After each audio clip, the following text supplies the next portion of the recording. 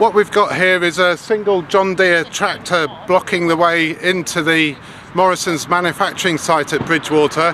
That's on the one side there, and on the other side here we've got a line of Morrisons lorries, as far as the eye can see, as at least, I guess, 12, 15, maybe even more of them that can't get into or out of the site at all.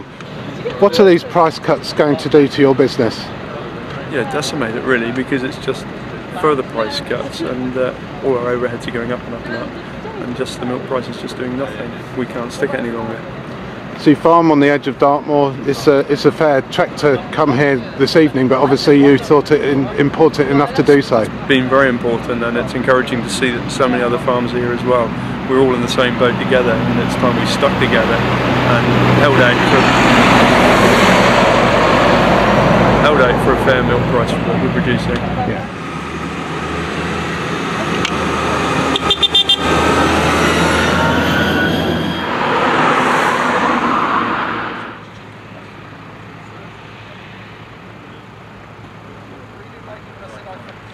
It's now 1 in the morning, and after a couple of hours blocking the gates, the farmers feel they've made their point and they're letting the Morrisons lorries into the depot.